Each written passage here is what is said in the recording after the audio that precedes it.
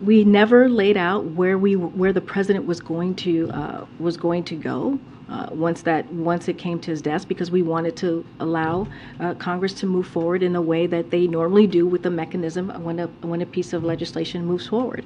And so we never said anything at this time. Now we're communicating very clearly. Now that we know that this legislation is going to be in the president's at the president's desk, we're making very clear and communicating that where the president is on this legislation.